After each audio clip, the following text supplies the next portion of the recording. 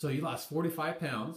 45 so far. That's a lot. What do you think about that? I couldn't be more excited. It's almost becoming a little bit annoying when people keep coming up to me saying, "What are you doing? And how'd you do that?" and stuff like that. So last night I was at a basketball game. I just kept my coat on just so people wouldn't. And I know that sounds bad, but it's just the way it is. It has been a life-changing event so far. Besides the weight loss, have you noticed any other positive effects from this? Absolutely. Sleep better. There's more energy. And just for me, getting up and down the stairs and doing things like that, some of the old aches and pains aren't there that I used to have. So, it makes me feel a little younger. Great, excellent. The hardest part, it's hard to explain to people, and that's why I just refer them to you, because they don't understand. And when you say that you're going to eat less food, but you're not going to be hungry and things like that, but it's absolutely magical the way that it works.